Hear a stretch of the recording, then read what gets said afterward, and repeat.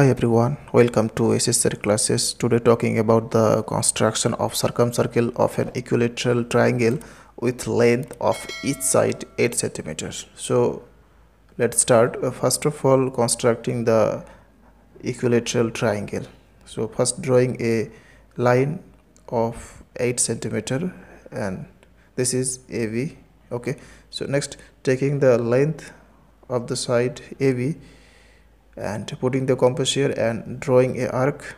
Okay, again putting the compass here and drawing a arc. Okay, next joining this and joining this to get an equilateral triangle with side 8 centimeter. Okay, so this is an equilateral triangle. Next, bisecting the side AB and taking the radius greater than half of AB and drawing arc by this way, and with same distance of the compass and cutting the arc by this way. Okay, next joining this and joining this.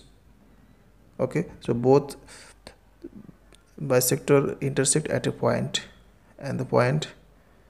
Okay, next putting the compass here and taking the distance between from this and this. Okay, next drawing a circle through the vertex ABC of the triangle ABC. Okay, so this is perfectly a circumcircle of an equilateral triangle with each side 8 centimeters. So this is center.